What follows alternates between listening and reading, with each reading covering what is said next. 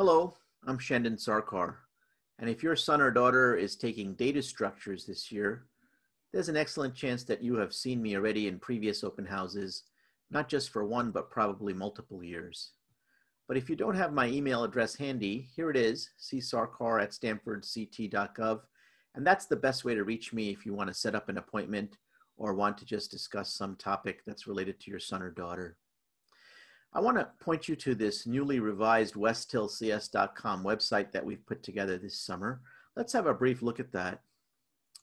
This website is basically a resource for both parents and students, and it describes our new Computer Science Academy at Westhill that went live on January 1st of 2020. There's a video here that describes the Academy, and then down here there are individual pages that describe each of the courses offered in computer science at Westhill.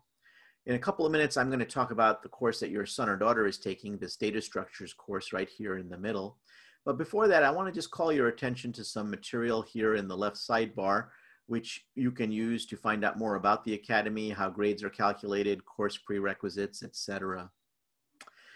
Now, unlike the other courses here in the Computer Science Academy, if your son or daughter is taking data structures, there's an excellent chance, better than 50-50, that they intend to major or minor in computer science in college. Whereas most of these other courses are designed to entice the student into looking at more computer science.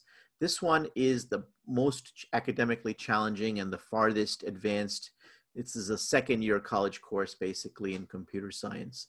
So if they're taking this course, obviously they're already serious about computer science. Let's have a brief look at what the course teaches. So originally, the data structures course used to be called Advanced Computer Science AB, and it used to be an AP course that was offered by the College Board. Due to low enrollment, the College Board decided to cancel the AP exam for the course, but we have kept the curriculum alive. Originally, the material offered in the course was only for about 6 months or so, and so what we've done here is we have supplemented the material with some additional Java topics. And at the end of the course, we spend about a month talking about functional programming.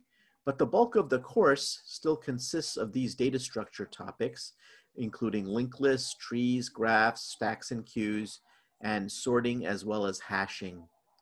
These are the fundamental data structures that are needed to gain some college level understanding of programming. And we mostly work through projects in this course using Java, which once again was the original programming language taught for the AP Computer Science A exam. This is the second or third year that we've had enough students enrolled in this course, and I feel that we're on a great trajectory here this year as well. I realize that the COVID situation has made your lives a little bit more nervous, but relative to this course, I can tell you that because a lot of the work is done outside the course in projects, the only thing that your students have to do that's different this year than in previous years is on the days that they're home, they have two choices. They can either watch the lectures live on Google Meet, or I record every single lecture and make it available on replay. So far, given the performance of your son or daughter, I would have to say that they are doing an excellent job of keeping up with their work. I think I've only had 1 or 2 quizzes in the course so far, but I feel that the students are learning about as well as they have learned in previous non-COVID years, and I have great expectations for how the year will turn out. Once again, you're not going to hear from me unless there's a particular issue with your son or daughter, and given I know every student in this class, I think that's highly unlikely. But if for any reason you need to reach me, once again, let me just point you to my email address. And if you want to have a one-on-one with me, just suggest a couple of dates and times, and I'll do my very best to make myself available. So with that, I'm going to say goodbye, and I look forward to seeing you again in person, hopefully this year, if conditions permit. Otherwise, once again, please drop me an email if you want to get in touch.